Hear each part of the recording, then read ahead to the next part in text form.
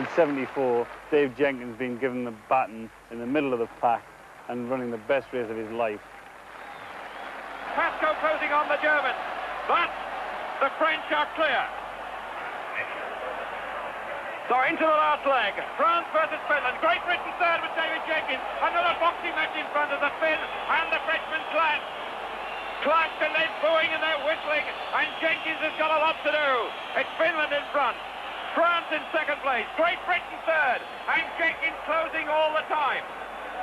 West Germany fourth, but they can't do anything about it, and 200 meters left, and Jenkins goes to try and take the silver medal, and closing now on the Finn. Jenkins will have to sit and wait and conserve himself. And Honz of Germany is coming. Honz, the gold medalist. Jenkins, the silver medalist in the individual. And here comes Honz of West Germany. Jenkins driving at a tape, and they won't catch him, surely. Gold for Britain, silver for Germany, and the bronze for Finland.